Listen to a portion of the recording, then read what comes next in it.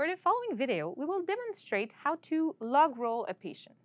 Log rolling is a technique that we use when we have a suspected or confirmed case of spinal injuries. In this case, we need to be 3 healthcare workers. So today I'm going to be working with Sean and Anne-Laurie. First of all, we need to position, one of the healthcare workers needs to be at the patient's head. The person at the head is responsible for maintaining the alignment of the spine throughout the movement. In terms of hand placement, it has to be, the ear of the patient has to be in the middle of the index finger and the middle finger so that we have a solid grip on the patient's head.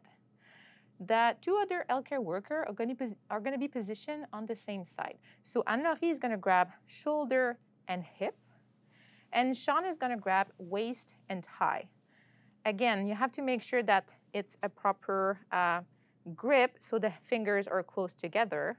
They're positioned for a forward-backward weight transfer. So the elbows are slightly bent, the backs are straight, and the weight is on the forward foot for the beginning of the movement. So, Mrs. Gendron, we're going to turn towards your left side, okay? We're going to perform a forward-backward weight transfer. So on 3, we're going to turn. 1, 2, 3. So now that the patient is on our side, we can do our proper assessment or procedure. Once it's done, we're going to go back on the patient's back. So on my count, on 3, we're going to go back. 1, 2, 3. You're feeling okay, Mrs. Gendron? Yes.